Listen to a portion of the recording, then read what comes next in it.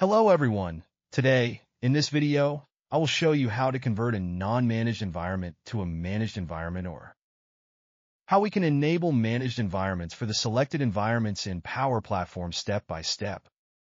By the way, what is a managed environment in Power Platform? A managed environment in Power Platform is a feature designed to enhance governance, security, and operational efficiency for apps and flows. It provides advanced capabilities such as usage analytics, sharing controls, data loss prevention, DLP, policies, and proactive notifications. Managed environments are ideal for production or compliance-sensitive scenarios, offering centralized monitoring and streamlined lifecycle management. They help organizations maintain control, ensure compliance, and optimize resource usage.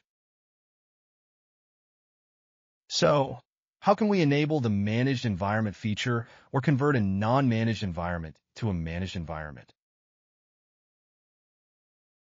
I will show you that. This is my Power Platform Admin Center homepage where I have logged in using my Power Platform Administration account. And I have enabled the new Admin Center mode. I am changing back to old Classic mode. This is the Classic mode view. And here you can click on this Environments menu. Then you can select the non-managed environment that you want to convert to a managed environment.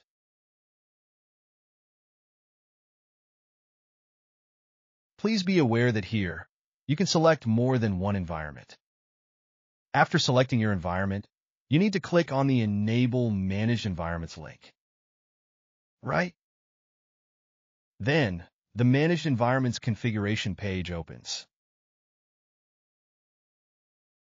You need to configure the managed environment settings, then click on the Enable button.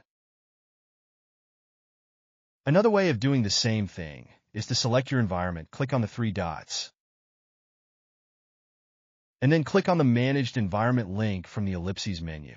So using this also, we can open this page, and we can configure and enable the managed environment. Right? Then, I will show you the same thing using the new Admin Center view, where the navigation is not same as the old one. So I'll show how you can do it from the new Admin Center page.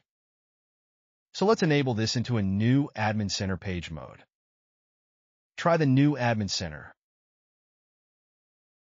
Let's turn this on. The moment I turn this on, I can see the new UI of the Admin Center. This new Admin Center's look and navigation are different from the old one.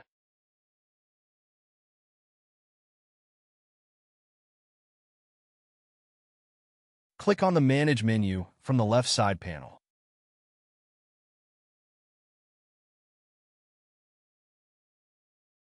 There we can see the Environments menu.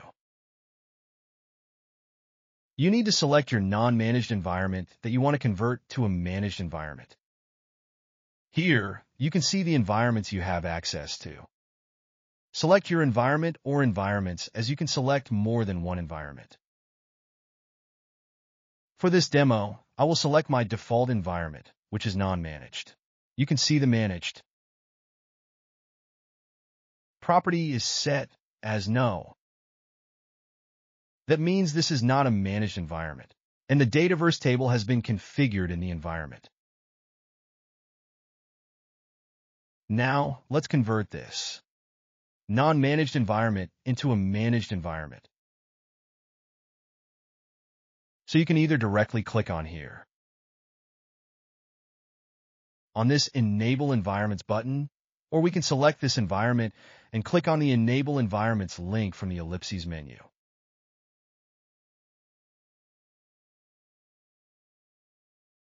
Both the links will open up the Enable Managed Environments page. Here, before enabling your environment to a managed environment, you may go through each section and see what exactly it does and what it means. And let's read this out one by one and see each section of this configuration. At the very first, we can see Managed Environments. It increases visibility and control for personal productivity environments. Then we have licensing details. Users will need a Power Apps, Power Automate, or Dynamics 365 license with premium use rights to use the respective resources in this environment. Autoclaim. If a license autoclaim policy does not already exist, one will be created for the tenant. You can control if the policy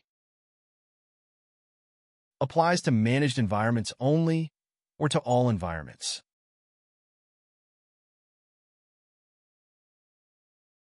You can see the tenant settings from here as well. Autoclaim policies for Power Apps. Where should license autoclaim policies be applied? You can set the autoclaim policies for Power Apps here. You can select all environments or only managed environments. So this is how we can configure here. I'm not getting into that. Then we have here Manage Sharing Settings. It helps to reduce risk and keep data secure by limiting how widely apps, flows, and agents can be shared. Under this Manage Sharing configuration, we have Power Apps, Power Automate, and Copilot Studio. Let's expand each section. For Power Apps Canvas apps, if you want to set any limit, you can configure it here. This is the default configuration, which is not set to a limit. However, you can change this to exclude sharing. With security groups, then we can limit total individuals who can share to. Right? I'm not changing the default setting. I'm showing how it can be done. Then we have Power Automate Solution-Aware Cloud Flows configuration. Whether to let people share solution-aware cloud flows. By the way, what are solution-aware cloud flows? Solution-aware cloud flows are Power Automate flows created within a solution, enabling seamless deployment, versioning, and dependency management across environments. They support structured ALM for enterprise scenarios. This is the default configuration we have. I'm not changing it. Then we have Copilot Studio. As of now, this is in preview mode. Here we can manage the editors and viewers' permissions. Let owners and editors give other people in this. Environment editor and viewer permissions. Editors can edit, share, publish, and use agents, while viewers can only use them. For editors, this is the default configuration we have. Let people grant editor permissions when agents are shared. For viewers, we have let people grant viewer permissions when agents are shared.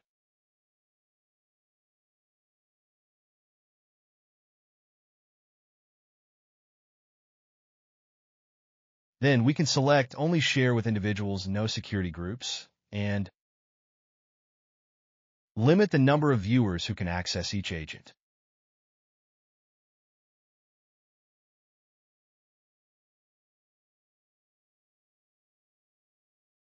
I'm not changing this, showing it how it can be done.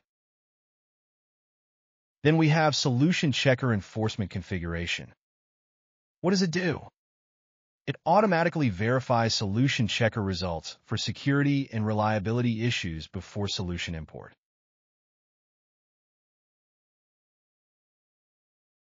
Check for security and reliability issues in the solution checker results, but do not block solution import for any issues. Then we have this checkbox, like send emails only when a solution is blocked. If unchecked, you'll also get email when there are warnings. So this is the email notification setup for the solutions. So this also you can check and set this up. Then, under excluded rules, we have multiple rules that we can exclude. In this configuration, select Solution Checker Rules to exclude from enforcement. Right? These are the various rules we have here on this page, and these are categorized and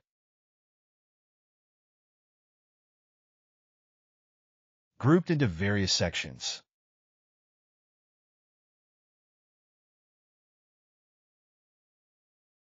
Like we have performance, upgrade, readiness, usage, security, design,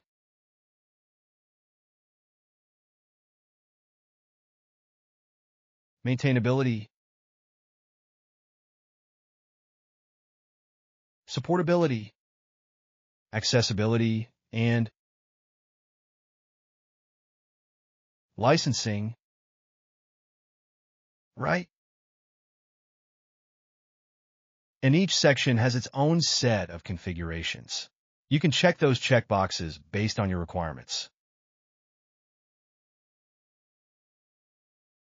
You can exclude these rules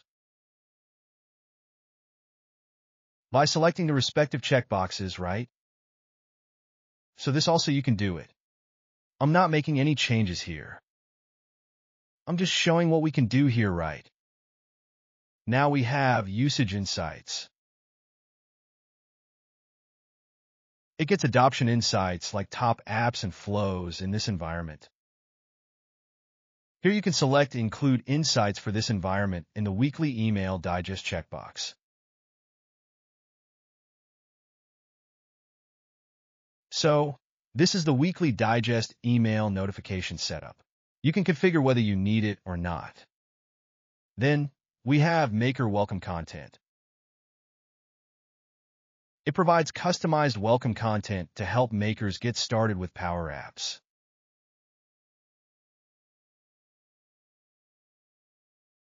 You can copy and paste or enter Markdown or plain text here. Then we have Enable AI-generated descriptions. Configuration.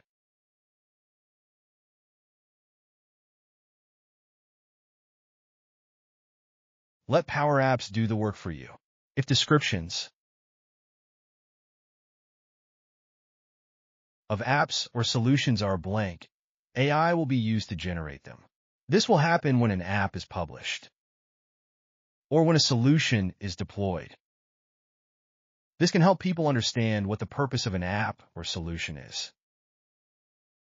So, if you need an AI-generated description, you can check this checkbox here. Then we have Data Policies. It helps safeguard your organizational data by limiting the connectors available. So after reading these instructions carefully and setting up all the configurations, you can click on this Enable button. By now we are ready with the Managed Environment configuration. So let's click on this Enable button. My managed environment is being added. The moment I change my non-managed environment to a managed environment,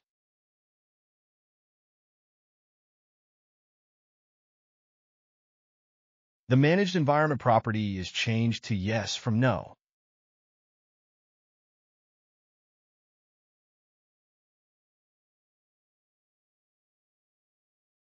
From now on, your environment will be a managed environment, and you can manage it from here. Like, you can make the changes to whatever you did so far in the managed environment setup. Let's refresh this page. Right? What you can do is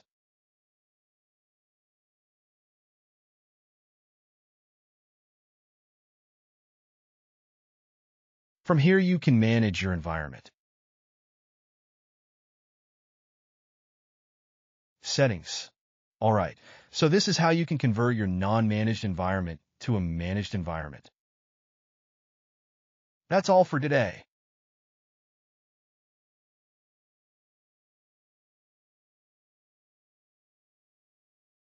I hope you liked and enjoyed this demo and learned something new today. If this helped you, please consider subscribing to my channel. In the upcoming days, I'll come up with many trending videos on Microsoft's latest technologies, like Microsoft Copilot Gen AI, Power Platform, Power Apps, Power Automate, Power Pages, SharePoint Online, artificial intelligence, and many more. Kindly be with me and help me to grow on this journey. Thank you.